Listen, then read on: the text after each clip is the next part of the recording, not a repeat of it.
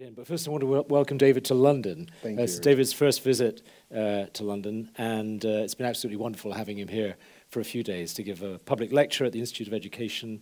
Last night we saw a production of Comedy of Errors in Dari, Afghani Persian language at the Globe, and this is the other event that we're taking part in today. But I wonder, David, if we could, in exploring hip-hop and its various manifestations and its social setting and the politics of it today, we could start with you telling us something about how you discovered it. What took you, what attracted you to it? Right. Well, my induction, Richard, into hip-hop, started early on.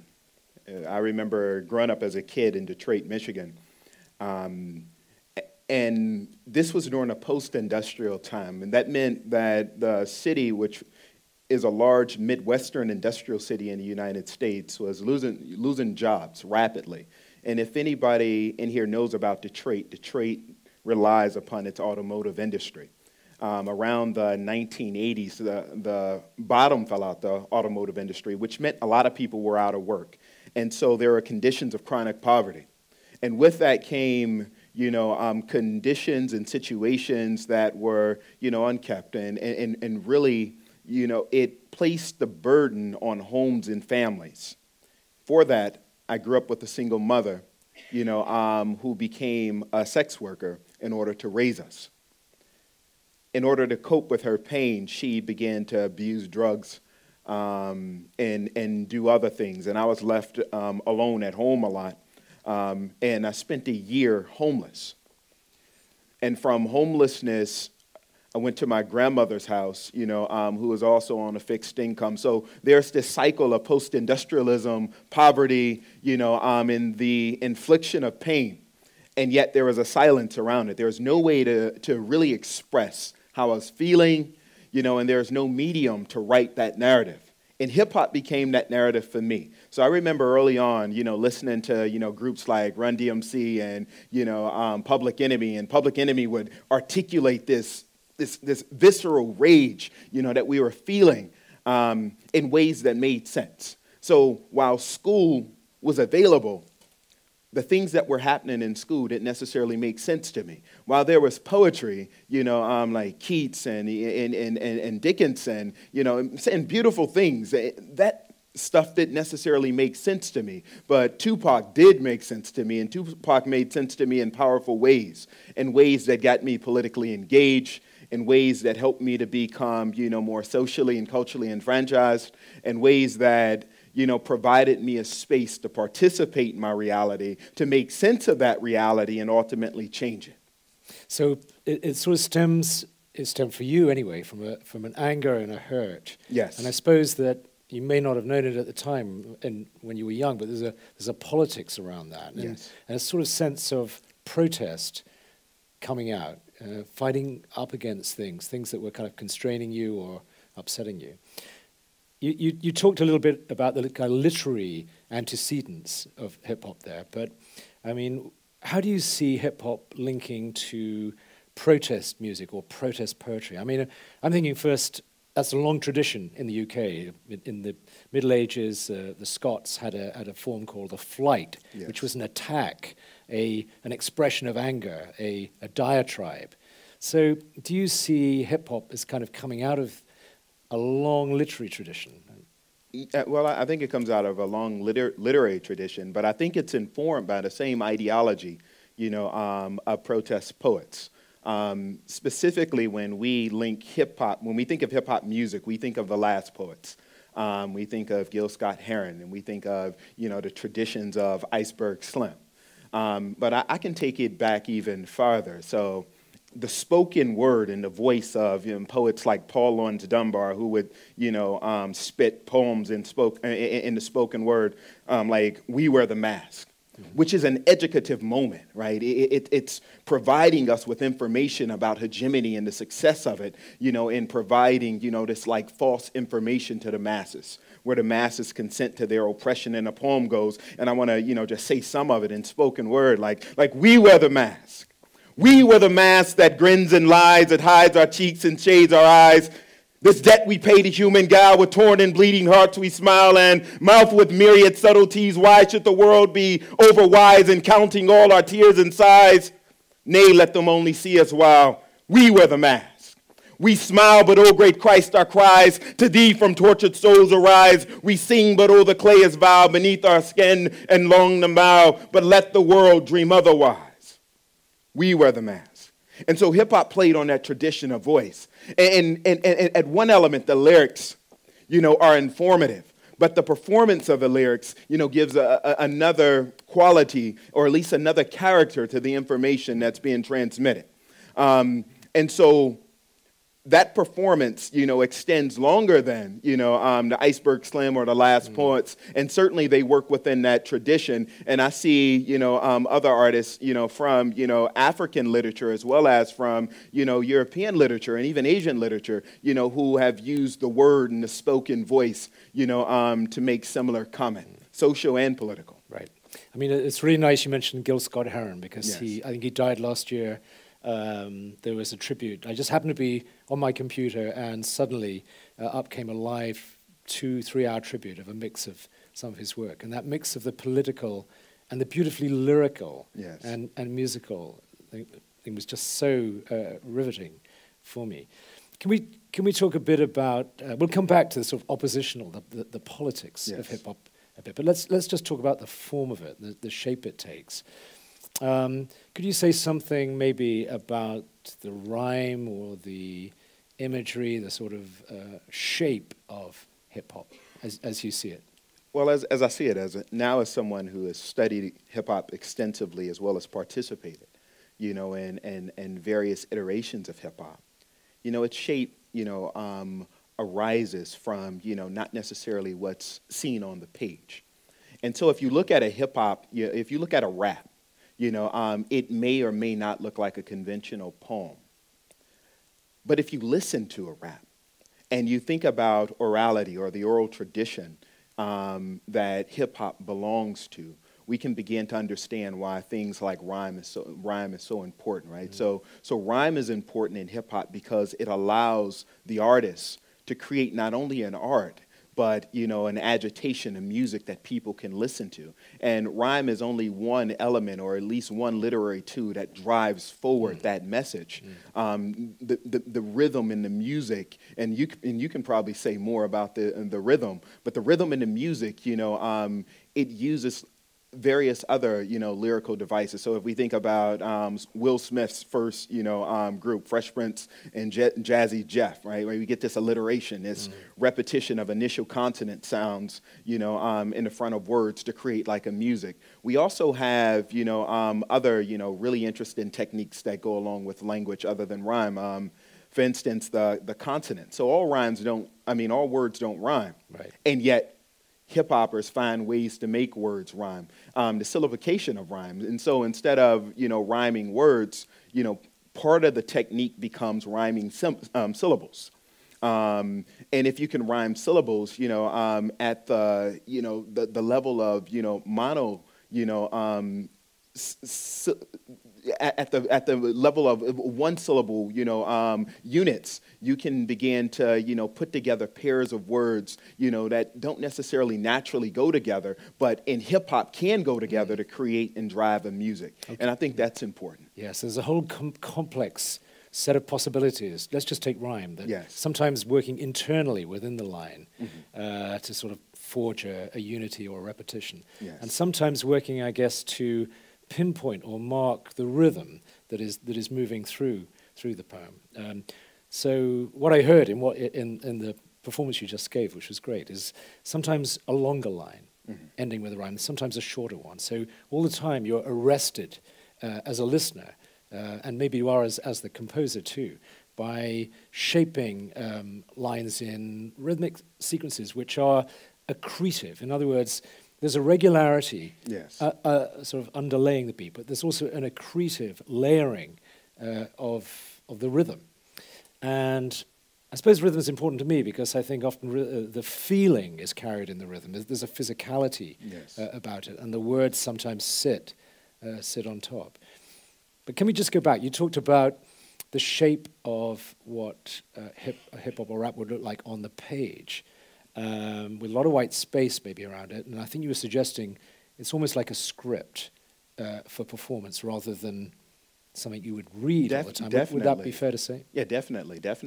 And I think there's a conversation to be had about the printed word, the lyric, and the spoken word performed, and how hip hop, draws upon body and movement, and performance, tone and pitch, the rise and fall of notes, that in some ways become sequestered on the page. And one thing that we do in hip-hop is to begin to release that, to perform a new text. So hip-hop on a page is much different than hip-hop performed, and it's much different than hip-hop seen, because when you begin to see, the body becomes text, along with the voice, along with the words that are, spoken or spit.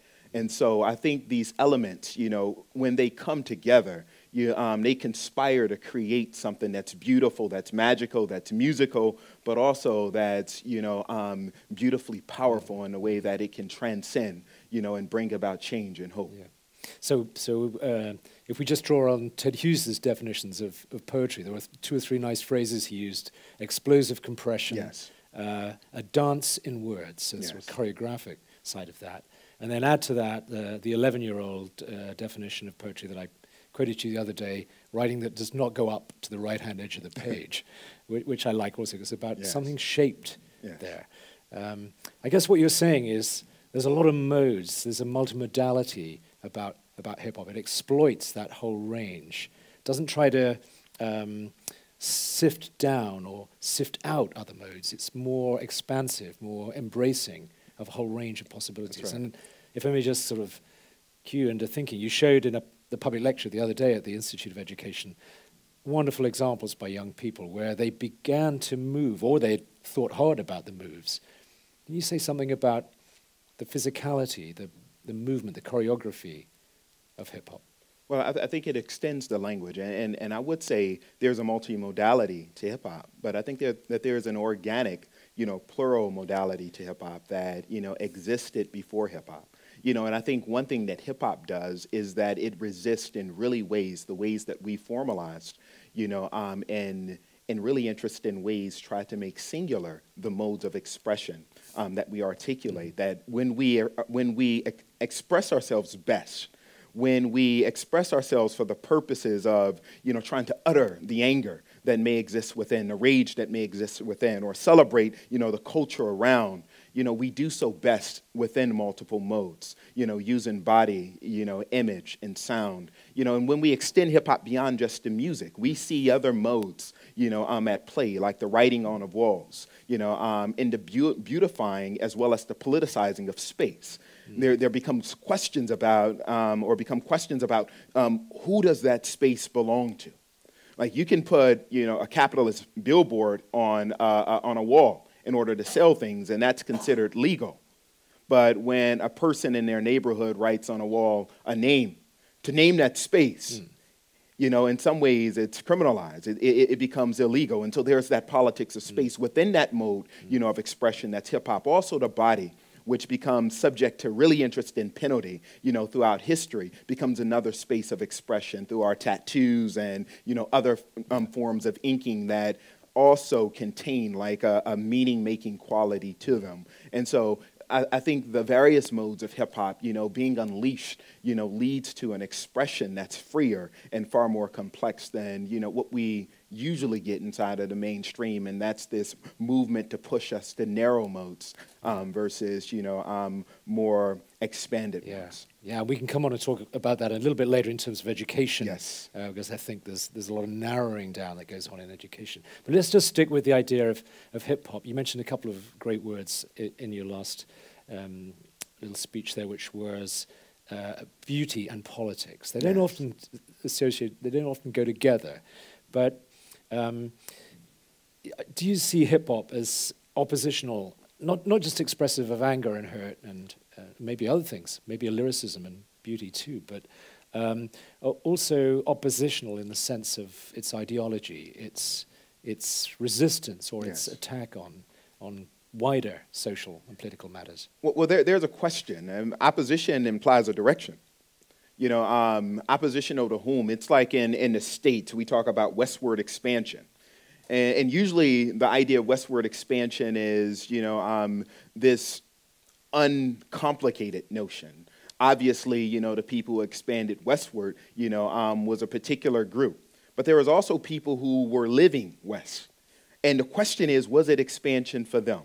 So the question is hip-hop oppositional, or has mainstream culture opposed to people? And is hip-hop the voice that expresses and makes known that opposition of, large governments and other, big interests, in its attempt to oppress the people? And so I think that hip-hop is a response to opposition.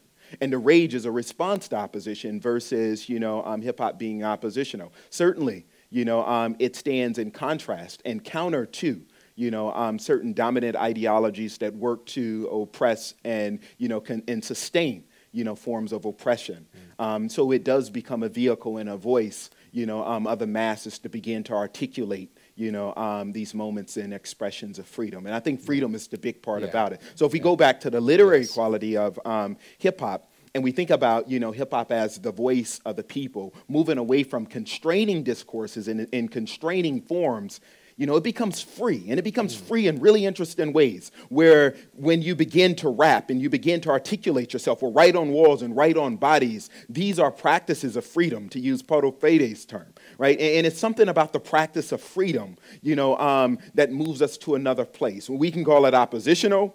And I mean that becomes ironic, right? When freedom and practicing freedom is oppositional to what, right? I mean, to accepting bondage, or it can be seen as, moving against opposition and bringing us more toward these emancipatory and liberating spaces. Right, and let's talk about the sort of lyricism and beauty of hip hop for a minute, because the anger doesn't always manifest itself in a sort of in opposition necessarily. Let's talk more about this sort of voice and the liberation. You mentioned freedom and lyricism. Can you say more about the spirit of hip-hop? So Du Bois, W.E.B. Du Bois, an American sociologist, writer, and thinker, he said that all art, is propaganda. And there have been artists, within the States and abroad who have taken issue with that. But I take, Du Bois's point, seriously, in the sense that Paulo Freire, argues that when you enter into a classroom space or any other space, you're not entering into a neutral space. You're entering into a political space. So that space is politically complicated and imbricated by, histories, and traditions of, interests, that are almost always at war. And so it's like the axiom, if a tree falls in a forest, does it make a sound? Of course it does, if trees fall in forest and make sounds, right? So the art is political, but that doesn't mean that it can't be beautiful too, because I don't think politics and beauty are in opposition. In fact, I think beauty is one of our most political forms and one of our most brilliant political ideas, especially when you have regimes that suggest that only certain things can be beautiful. And it's great to do this talk in the ICA, because in thinking about multimodality, as colleagues of mine and I and others think about at the Institute of Education, I think a whole area that we haven't really explored yet is the aesthetics of multimodality. Of course, the ICA, artists, musicians are thinking about that a lot of the time. So I think there's something there we can move forward on, as well as we're trying to, how can I say, put multimodality within a wider frame of rhetoric, a contemporary rhetoric, which is multilingual, multimodal, and multimedia in terms of the hardware that it presents itself on. But let's use this as a segue into thinking about schooling, because we both have an engagement with schools, with helping young people to develop and get their way through the education system and lead a fulfill life. So given there are some pretty narrow definitions of literacy around, particularly here in this country, probably in the States too. I mean, the ability to read and write, if you look it up in a dictionary. And the ability to read and write particular forms, particular print forms. Right. Okay, why don't you use that as a cue to go on and say, well, what can hip-hop contribute to Well, I think that? the first thing that hip hop contributes to the pedagogical imagination, in the U.S. and abroad, is that it extends notions, of how we consider language and how we consider literacy, and what is considered to be language and what can be considered to be literacy. There's a question about whether or not what we're teaching in classrooms, let's take, for instance, an English classroom, is relevant, not only to our students' lives, but to our students' futures. So let's take, for instance, a McDonald's commercial in the United States, that's using hip-hop language and hip-hop artists to sell hamburgers, and yet we outlaw hip-hop in schools. So McDonald's will use hip-hop in order to market a product to, youth, which is problematic on many levels, and yet youth can't enjoy and study, their language within schools. Now, one thing that I will say in terms of, the literate product of hip-hop is the creativity, that's involved. So we think of simile as, a metaphor that uses, the condition of like or as. Yet in hip-hop, we have similes that imply like or as. So Nicki Minaj in a song might say, I take away her hair, and then she'll say nair after it. Well, she means like nair. And so what's implied there is the like, and it's still a simile, and it still works in really interesting ways. And there are other, really innovative ways of thinking about language and thinking about text and thinking about reality and putting together reality. McDonald's is smart enough to understand that there is a language and that there is an expression that speaks directly to people, and yet schools aren't. And that becomes interestingly problematic. So in school, and if you think about school literacy, we're preparing kids not for the 21st century or the 22nd century. We're preparing kids for the 19th century. Or possibly the 18th in England. And possibly the 18th in England, right? And the other thing, in the States, we have this huge standards movement. Really, and so this becomes like one issue around, not bringing hip-hop into the classroom as a vehicle to teach kids and to enhance their literacies, because it doesn't, fit within the standards. Well, I've argued in other places that you can learn as much from, Tupac as you can from Fitzgerald. The literary devices are there. Some of the language techniques are there. But what's there is the rich social commentary, and the question here is, what is the goal of education? Dewey said the aim of education shouldn't be to teach a child what to think, but how to think. And I think hip-hop, in a lot of its problem posing of society and a lot of its construction of some of the ills of society puts us in a place to do that. But we have a standards movement that, suggests that we can't do it, which is problematic. And if we think about the etymology of that term, standard, right, you know where the word standard comes from, right? Standard, we have standard bearer, someone who carries the flag. But before it stood for the flag, it stood for the phalanx, the army. So we're talking about armies, and in my conception of armies are uniform. They're the same, not only the same in dress as uniform, but also the same in thought. And the question is whether or not we want people to think the same.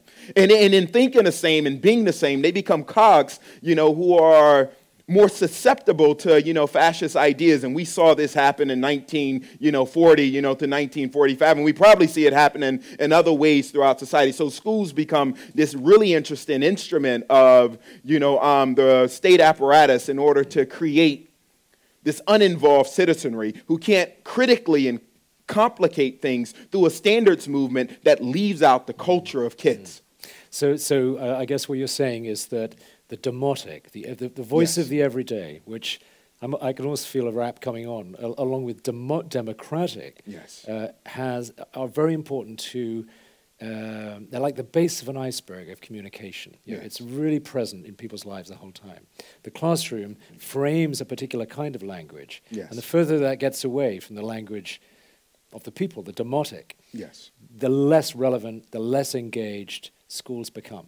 The less engaged young people become, the relationship and the more oppressive schools become. And I think that piece is important, because what happens is, by virtue of enabling one form over another, we say really interesting things. So, for instance, in the States, when we say, and we use Matthew Arnold's axiom, the best that's thought and said, and when the best that's thought and said is almost always, white and male, that says to us a lot And it doesn't say that, white men can't say great things, because they can. I love, Churchill and some of his, axioms.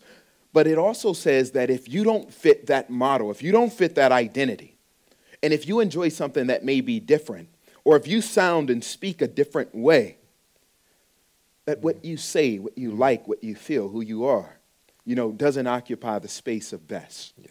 In fact, it occupies the space of worse. It becomes, vilified in really interesting ways. And so I think that there is a movement, or should be a movement within schools, that's more democratic, to represent uniquely the voices of people, not only to engage them, but because this information, this stuff makes sense anyhow. And if we think about how schools have evolved, it's a wonder why we haven't moved toward incorporating new ways of representing our human experience. Literature perhaps started as, experience and song. You take Beowulf. It's probably a really beautiful song, to some at some point. It was hip-hop, it was rap. You take Chaucer, it's lyrical, and it was probably sung. Some of the plays of Shakespeare, certainly the play we saw last night, did play on some of the poetics of song. And now we use that information, we use this music in order to understand who we are. We study it. And so that comes out of an oral tradition that in many ways has been added to and overlaid by the whole book revolution from the 14th century right through to now, and now the digital revolution. Yes, and so the book revolution, in some century was the digital revolution. Yeah. It was the way that we recorded our human experience. It was the way that we record, and now we have different ways to do it. Right. We have different ways to record that experience. And so there's a question, why isn't these different ways, privileged within classrooms? Sure. Let's talk a bit about digitization. Yes. We know a mutual friend who did a PhD with you at New York, Mia Domingo, but she did her empirical data work near Heathrow Airport, Hounslow, with the Filipino-British community. Yes. Let's just talk about the sort of work she did a little bit, because you can probably describe it better than I can, but I'll get it going by saying, as I understood it, she was looking at young Filipino-British people, issues of migration, how they felt about their identity, and they were creating sound poems, works, songs, rap that they were putting online and broadcasting around the world, particularly back to the Philippines, but also elsewhere. Right. Do you see this as part of a more globalized or international dimension to hip-hop? I mean, we started with you in Detroit and the origins of hip-hop for you, but what do you feel about it now in terms of a fast-changing world? Well, I think Mir was a graduate student of mine. She's now a visiting professor at New York University. What I found fascinating about Mir's work, and I still find fascinating about it, is not only the location of hip-hop and the types of work that it does for a group of Filipino youth, here in the UK. And that work is similar to the work that it's doing for, youth around the globe. But the ways that, these Filipino youth hybridized hip-hop. So hip-hop, this, contemporary African-American aesthetic, in the voices of these Filipino youth becomes, very much, Filipino, in resistance to, the type of cultural domination that these youth were experiencing here. And so they clung to hip-hop in order to, protect or preserve their Filipino identity, which is one thing. And I think the hip-hop also gave them a way to speak, since many of them lost their Tagalog, a way to speak back to other Filipino youth, who are also involved in hip-hop in the Philippines. So it became this, transcontinental, discourse, this pidgin, this language of exchange between groups who felt similar things and yet shared, similar cultural roots. And she talks about that movement, that that trans-cultural and that trans-national, movement, through the music, and how that transnational movement also moved things like literacy, it moved identity, it moved positions of power and other things and authority within vehicle and this vessel of the music, hip hop. So migration almost becomes an inner activity for them that they can re-express in that hybrid form as they find their way through multiple identities and hybridize them. Yes. I mean, I've always felt that there is this sort of tension, or maybe not a tension, between the single lyrical voice, which many movements have tried to encourage, both in education and in literature, and also the hybridized multiple voices that we've just been talking about. Yes. And I guess they're both there, aren't they? Yes. There's the expressive, but there's also the sort of range of identity too. Yes. Yeah. We've had a great time talking. I mean, I wonder if we could invite people from the audience to throw questions, particularly at David, because we could keep on talking for the whole hour, but we're very happy to take questions and open up the dialogue a bit. Sure.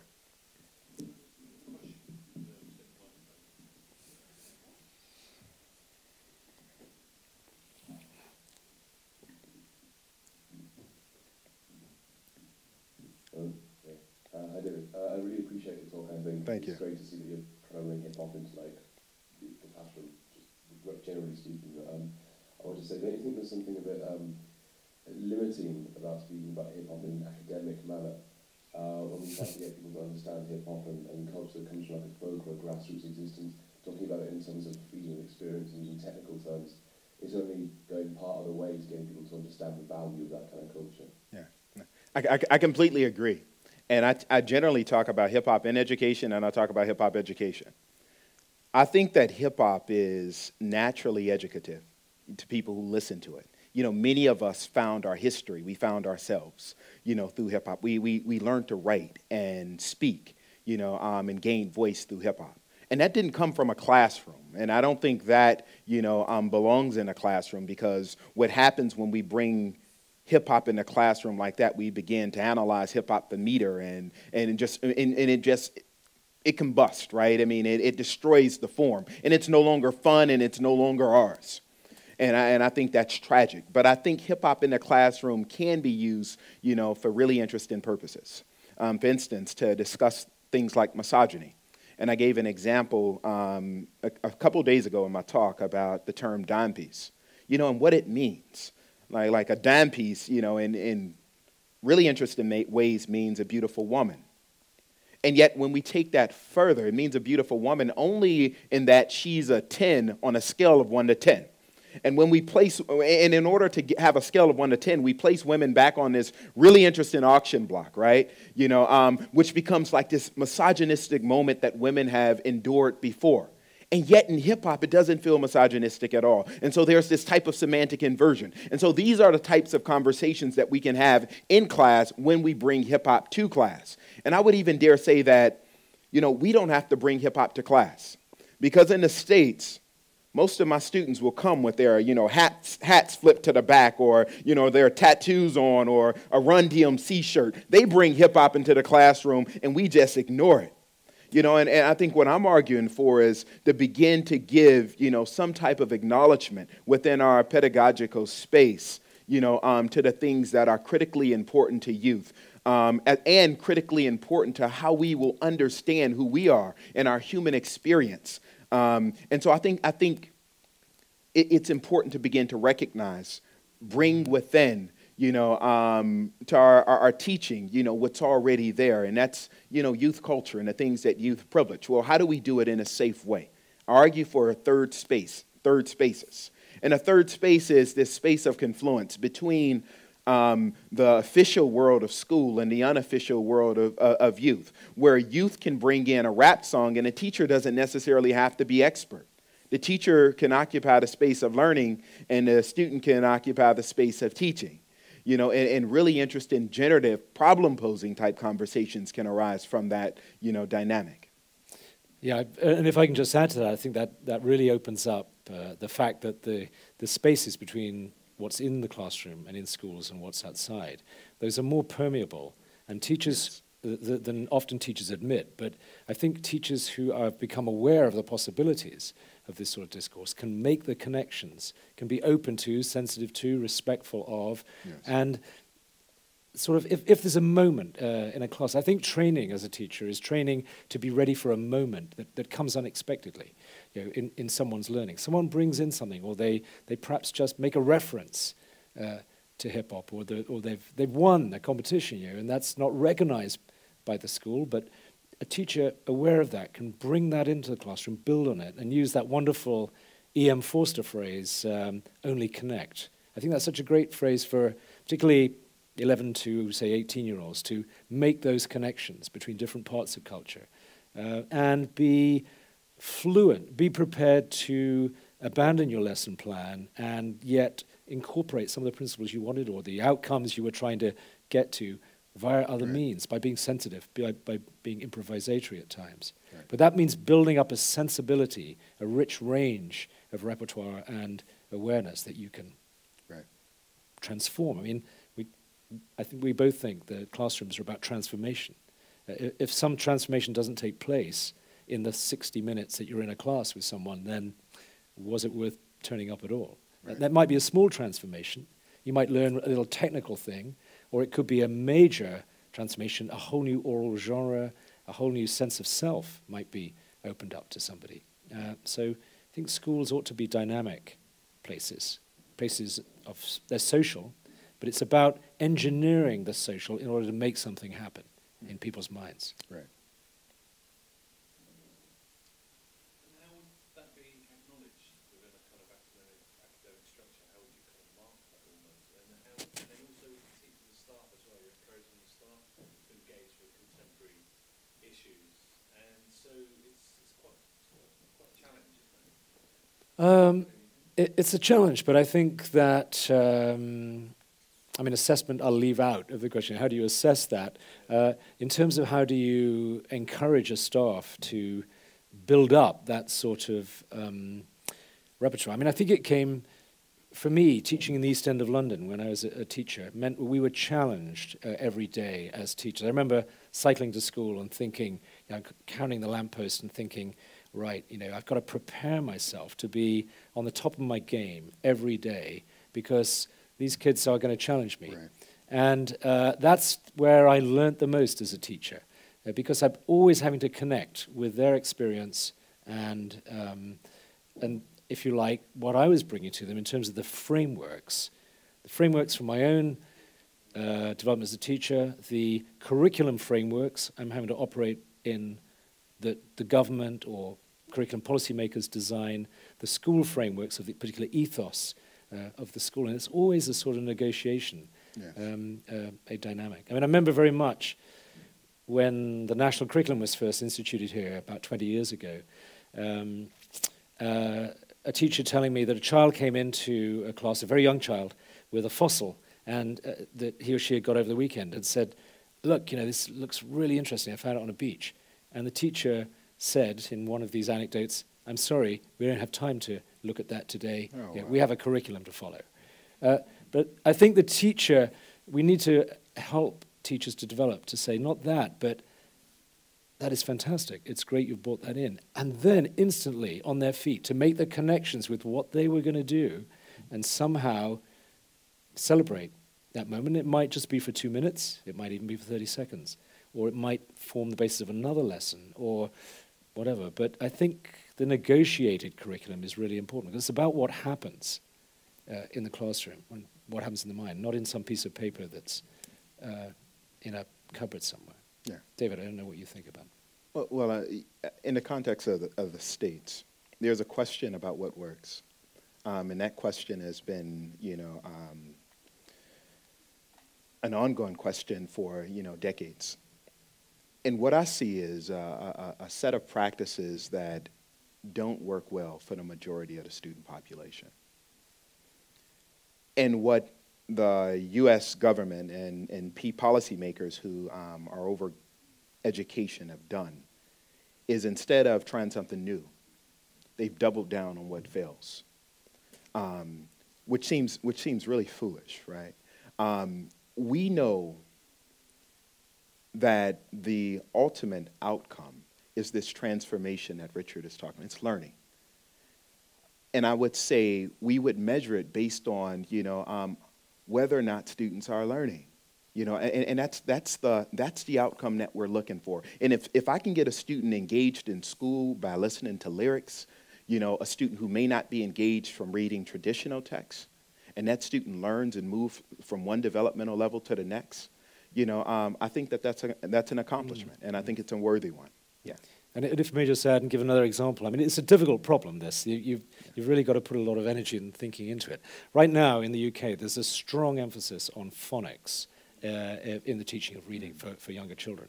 Some of the some of the contemporary textbooks that are being created about it appear to give examples that are almost nonsensical. It's just sounds that are being recited, like without meaning, the nip skipped and opened a pip.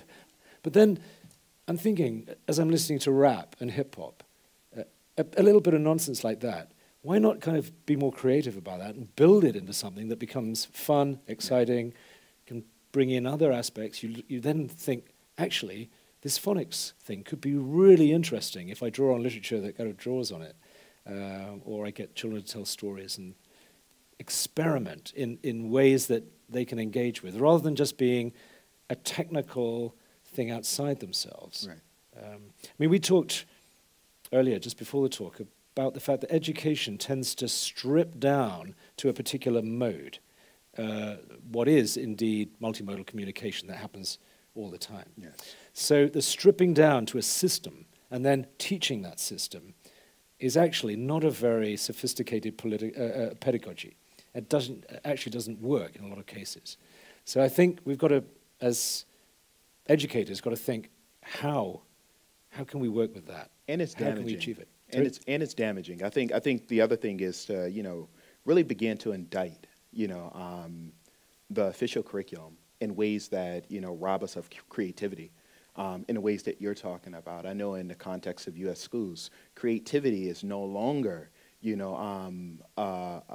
goal in education. Other things are, and there's this emphasis on STEM disciplines, science, technology, engineering, and math. To the blatant disregard, of the arts and other forms of creativity. And these creative moments that you're talking about, Richard, from the teacher, the flexibility that it may take, to engage a teachable moment, but also other creative moments that, students may bring in, to the classroom that can create, a type of liberal thinker. And it's not clear to me that's the goal of education, at least in, some of the major industrialized nations. And yet it feels like that is the most important goal of education. And we've moved far away. I think it's great. What you're saying, but I think to action that way with the framework, obviously the elastic framework, but also then you have the issues of demographic, where you apply that framework, and then also you have the parents. How they respond Yeah. to, saying a wealthy part of Surrey, those the kids coming home saying, we learned about rap, how the parents. Well, I'll come back to a challenge you put to us a bit earlier. I mean, how do you transform a school? How do you make it relevant? How do you ensure kids do the best they can possibly do? That's Right. what you can't do it on your own. You've got to, I always think in terms of teacher development, it's good to go along with another teacher at least to a conference or to a talk, and then come back, talk about those things, maybe support each other in the classroom. But bringing parents on board is about performance, about showcasing what goes on in school, Yes. about being open to them coming in, supporting kids so that they feel an ownership in the learning themselves. And I think that the leafy Surrey parent would love to see their children achieving finished pieces or works in progress. I mean, you just have to kind of make it clear what is going on and celebrate that and, let that build more confidence. Right. I think a lot of this is to do with confidence in yourself as a learner. Right. And finding the mechanisms, the spaces to share that with parents. I mean, parent power is very important. It must be in the States too, but it's very increasingly important in schooling here. And it's about openness, I think, about transparency. What are we trying to do here? Yeah. But I don't ever want, or never have in my teaching, sell young people short of maximum achievement. That's right. I mean, it's all part and parcel of the same thing. It's a question of how you get there. Right. And Matt. It's just that kind of because it's so specific and the kind of potential frustrations that can develop. But I mean, I think that it's primarily about trying to encourage individual thought.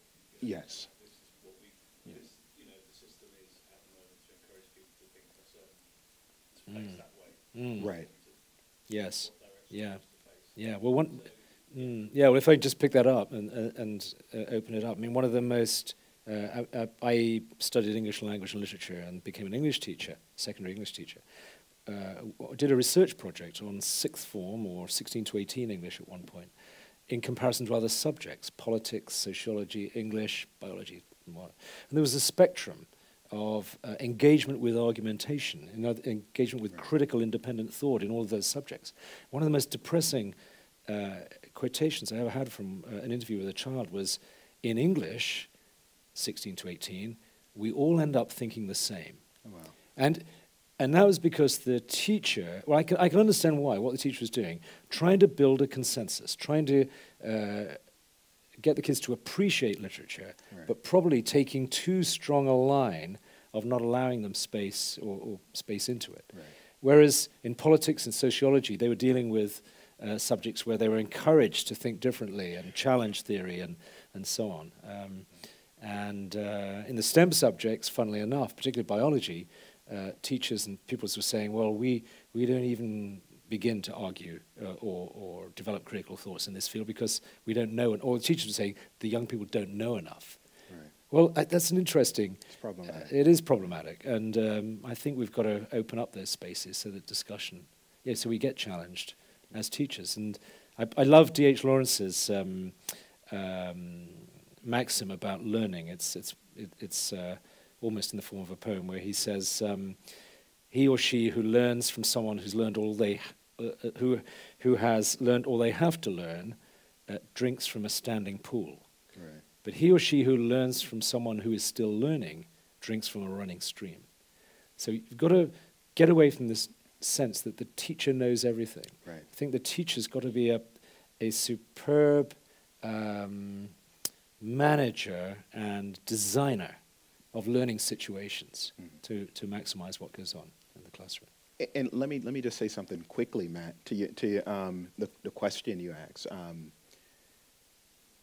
To those parents, and I think that we have to make multiple arguments to multiple populations or publics. If a kid comes home and says that they've learned rap, that's one thing. But if a kid comes home and say that they learned how to think about a variety of social situations through rap, that's quite another thing. And I think that what I'm arguing for us to appreciate is the learning through rap. And I would love if we learned about rap, but learning through rap is what I think is important, because I think that kids are learning through rap, and I think that teachers can use, hip hop, rap, and a lot of other things that youth are into, to help teach, lessons that will enlighten them as informed citizens. Yes, sure. Hi, thanks. It's been really interesting. I worked as a teaching assistant in a Hackney secondary school until quite recently, so it's quite relevant to what we're talking about.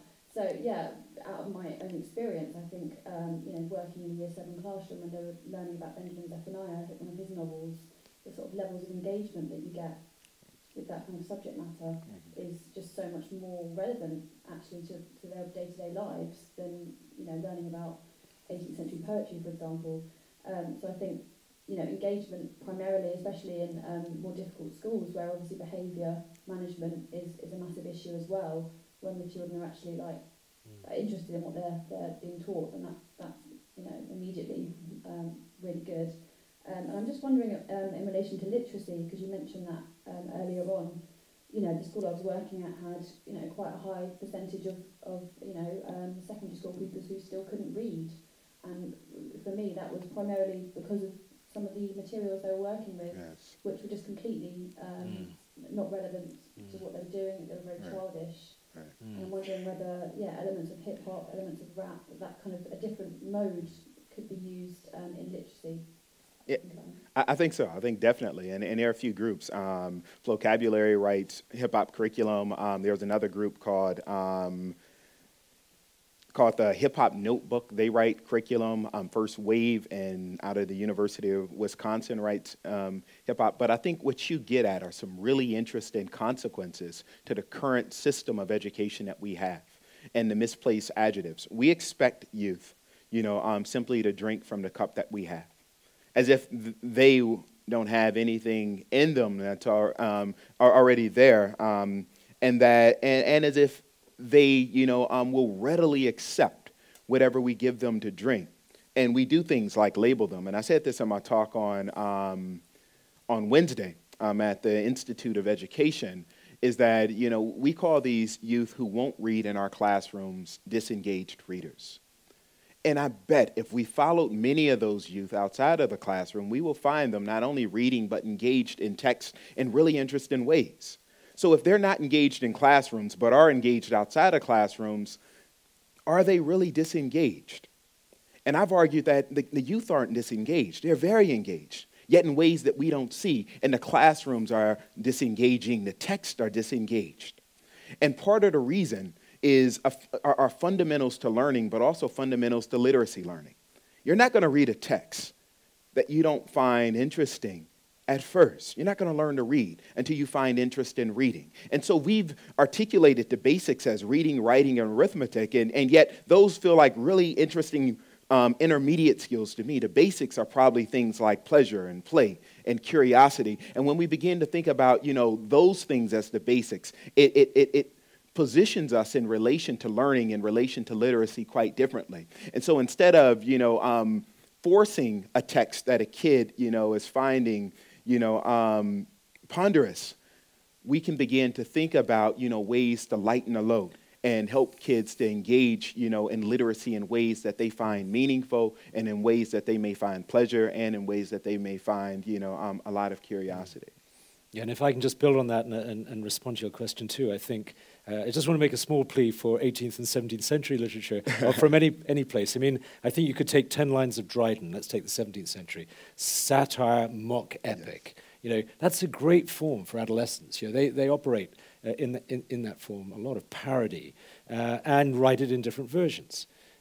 That's a nice educative thing to do. But taking your point about the maybe some young people who find it difficult even to kind of read and write the basics as they enter secondary school, and all that brings with them in terms of their own self-image and their place in society and so on. There have been some great studies at the Institute, even decades ago, saying that with young people like that, first of all, you've got to get them to express something about something they know about, something they feel confident about. That could be orally, it could be recorded, it could be transcribed by someone. They could then be shown, this is your work, but we've transcribed it for you.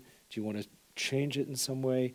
I think developing as a reader, particularly if you have problems with it, often comes from plowing the ground first as a composer, as a writer, with something to say. And that's, David, this goes back to the very beginning of our conversation. You're talking about your experience in Detroit. You had something to say there, and you wanted to get it out. And that reciprocal relationship between expression, saying something, composing, and reading, being an audience, is something to really build on. It takes time. No one's saying this is easy, but it's about building confidence, engagement with a young person like that who finds it difficult reading, with text that they've actually created in some form themselves.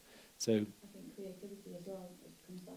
Yes. Well. Yeah. That's what really engages students, I found. Yes. Because they want to express themselves, they want to be creative, and so they have to find the tools to do that, which is learning to read and write. Yeah. And then there's multimodality. I mean, the links between visual image and word, moving image and words. We're moving at the Institute of Education, like many art schools now, toward dissertations that can be in multiple forms, digitized forms. There's a lot of ways in for young people, and if they feel confident in one mode, they can build communicative competence and capability and excellence in due course gradually. But maybe we could just take one more question, Matt, because would that be okay?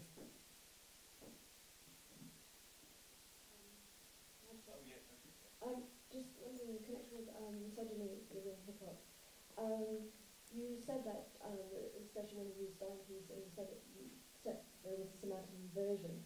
How can you be so sure it wasn't almost maybe a normalization? I mean, we're working within a language which is already very binary. It's already engendered. Then we're working in a society which, like you say, facilitates, the oppression of all of us, and we facilitate our own oppression. How do you deal with this? Because, there's a long history within hip hop and misogyny. So.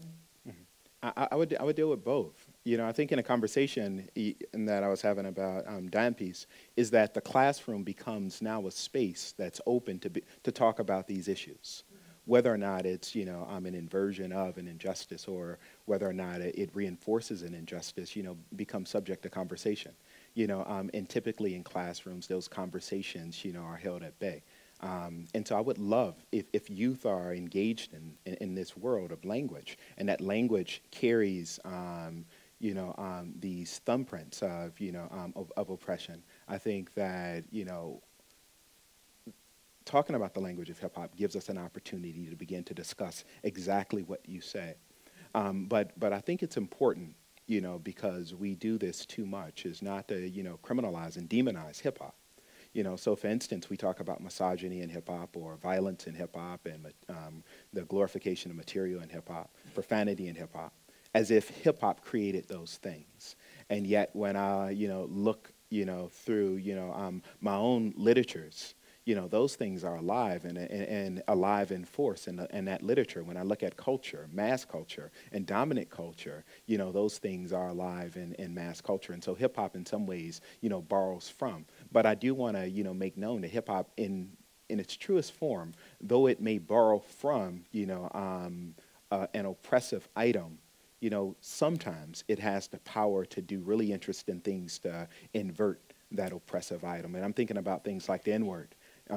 Or even other pieces of vocabulary that have been used to strike against people. So when hip-hoppers use the word nigga, delete the ER, they don't mean the same thing as the N-word with the ER. In fact, they've taken the word back and they've populated it with something that's really powerful. Yes. Yes. If it's okay with you, Matt, I think we do have to leave. David has to catch a plane from Heathrow very shortly, yes. And we're going to need to leave. But I do want to say, before you sum up, Matt, first of all, thank you for having us here at the ICA, and thanks to the audience for giving up a nice sunny lunchtime.